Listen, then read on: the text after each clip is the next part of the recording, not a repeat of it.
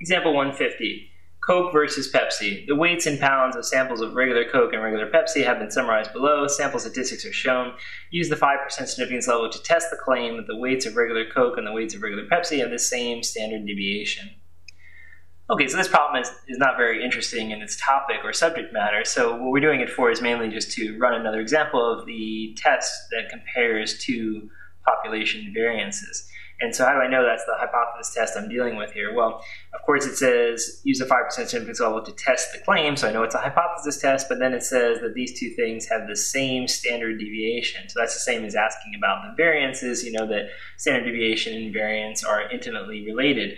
They're strictly different by the idea of squaring one to get the other, right? So we square the standard deviation, we get the variance, so we know it's a problem that asks us to compare two variances essentially. All right, when I look at the data is, a bunch of small decimal numbers because obviously the weights of Coke and Pepsi here, if they're coming from, say, bottles of Cokes and Pepsi, they're not going to be even a pound usually. So what we're doing is just looking at this to see if there's a difference in the manufacturing accuracy of the two products. Maybe, when they fill the bottles from Pepsi, the machines aren't as accurate as in Coke or vice versa. So that's what we're going to do the comparison for. The thing I want to talk about here in this test, since we've already done one of these in an earlier video, is I want to get into the details a little bit of why the test is conducted the way it is. So let's write the claim down first. It says test the claim that they have the same standard deviation. So I would say the variance for one is equal to the variance for the other. If you remember what I said earlier in the videos earlier, I mentioned that we want to make sure that the one that has the larger variation goes first here for the test. So I see that Coke is a little bit larger than Pepsi here, so I'm going to put that one first. So I'm going to say the variance for Coke is equal to the variance for Pepsi, and again, I've put it first. The reason why is usually we do a ratio where we divide this guy and this guy by the same thing. So for example, this claim is exactly the same as this statement here. The variance for Coke divided by the variance for Pepsi is equal to 1. Because if I divide this by the variance for Pepsi, so if I divide the variance for Pepsi by the variance for Pepsi, of course we get 1 because that's the same thing. And if I divide this by the variance for Pepsi, right, then I get this statement here, the variance for Coke divided by the variance for Pepsi. And that will be equal to 1 because I divided this by itself, right? That's an equivalent statement. So what we're saying is, hey, if they're the same, then their ratio should produce 1, right? And that's why the F test, you notice they put the formula is to put the two standard deviations squared in a fraction, right? And then you divide them. And what we're looking for is whether that fraction has a value that's larger than 1 or equal to 1. The way we set up the test by putting the bigger number on top in every case here, that eliminates the need to worry about the less than 1 scenario. Because if we always put the bigger number on top, then we're either going to get 1 in the case when they're exactly the same, or something bigger than 1 when the number on top is larger. But basically, here's the logic of the test. If the ratio here is much greater than 1, we'll tend to think that these are not the same. If when you divide the two numbers, the ratio is almost 1, then we'll say they're practically the same. So that's sort of the logic of the test. And that's why I asked you before to put the bigger number on top. That will also guarantee that our procedure can be conducted as a right-tailed test, even when it is a two-tailed procedure. We want to do that because getting the left critical value from the tables is difficult. So to avoid that need, if we make sure that we always put the larger variance on top, we can run it as a right-tailed test in every case, and then our table work will be simple and it keeps the problem nice and easy.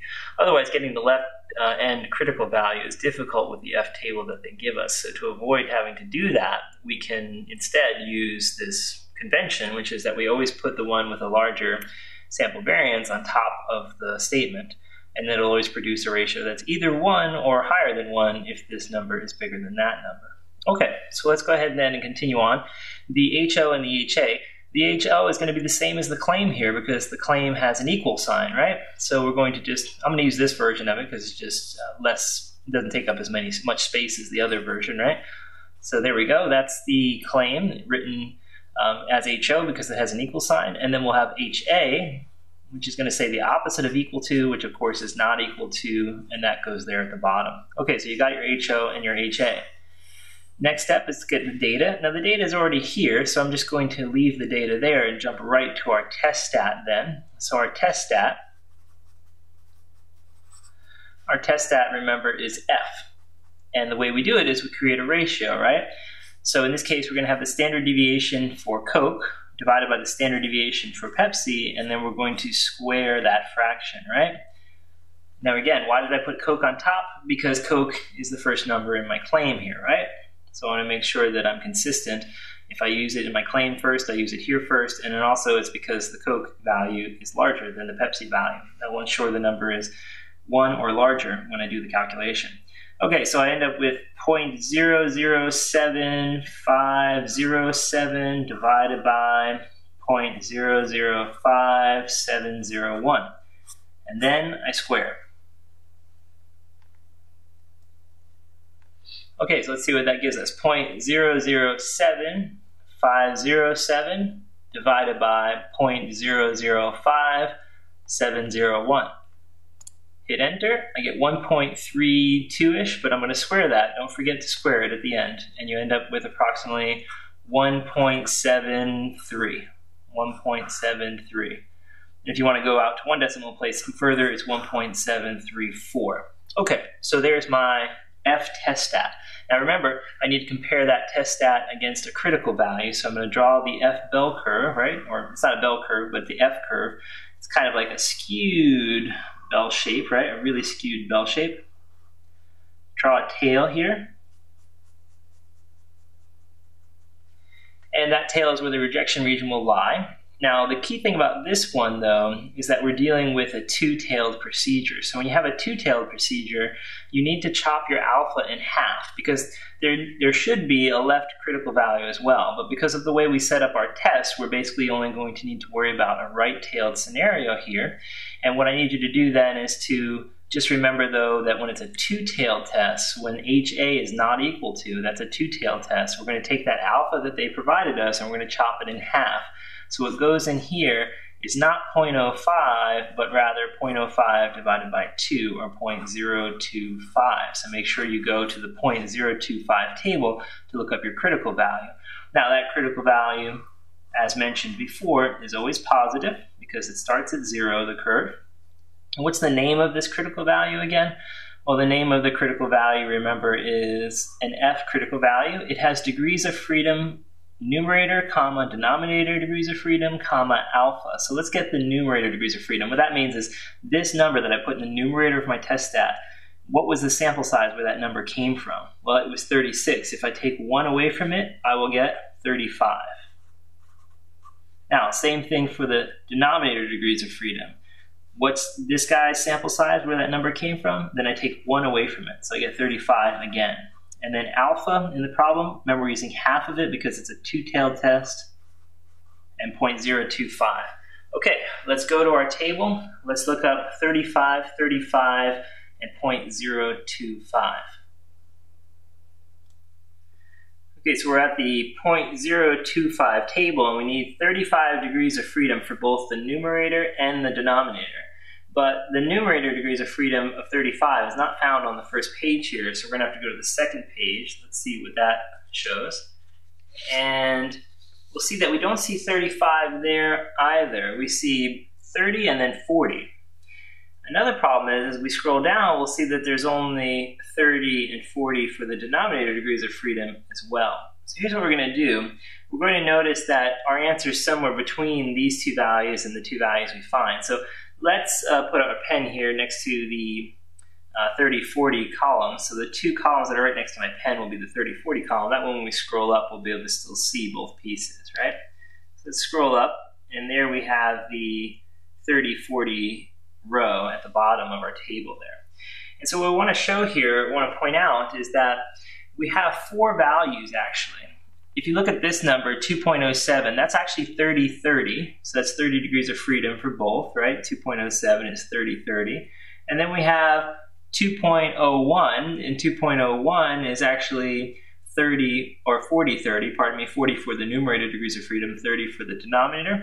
And then we have 1.88 after that, and that's going to be 40 for both of them, 40 for the numerator, 40 for the denominator. And then if we have 30 for the numerator and 40 for the denominator, we get 1.94. So there's these 4 values, right? These 4 values, that little box. And none of them are the values we want, right? Because we want 35, 35. So there are different techniques to do this, but I like to keep it simple, and I just take the most conservative value. So I'm going to choose 2.07. The reason why it's the most conservative value is because it's simply the biggest among the 4 values that are around our desired answer, right? If you look at all the values that we have, the largest number is 2.07. And the reason why I want to do that is because, remember, if that critical value is farther out into the tail, it makes it less likely that we commit the type 1 error. And remember, we try to avoid the type 1 error. So we set a tolerance limit on it. And in this problem, they want us to just set the tolerance limit at 5% for 2 tails, so 2.5% for that right tail. Well, by making this critical value the larger of the 4 possibilities that we have that surround the values that we actually want, that number, 2.07, is going to ensure that we commit the type 1 error less often than promised, right? So, normally for a 2-tailed test, in this case, it would be exactly 5% chance we commit the type 1 error. Well, now it's going to be a little less if we choose a critical value that's a little larger than it needs to be. And that's being conservative then, in other words, right? We're committing the type 1 error less than we promised. And that's good because we'd rather do that, right? We don't want to have a situation where we actually commit the type 1 error more often than we promised. If we commit it less often than we promised, people will generally not be unhappy with that. But they'll be unhappy if they find out later that, we actually are more likely to commit the type 1 error than we promised. It seems like we deceived them. If somebody promises a certain quality level and they exceed that quality level, we're not unhappy with that, right? But if they promise a quality level and they don't deliver on it, they do under that value, then we usually get annoyed and think that we've been cheated. So I'd rather take the conservative choice, the bigger number. We did this with the t-test as well, and we're doing it again here with the f-test. If the number is not directly on the table, just to keep it simple, take the biggest number that's nearby, and that number will be the value you use. So we're actually choosing 30 and 30 degrees of freedom, right? 30 for the numerator, 30 for the denominator, and our answer we'll choose then is 2.07. Okay, so we found the answer 2.07 from our table. That's our critical value. Now we're going to compare our test stat to the critical value, and you can see that the test stat actually doesn't land inside the rejection region. It lands between 0 and 2.07, so we're going to conclude that we do not reject HO. So do not reject HO, or the null, and therefore do not support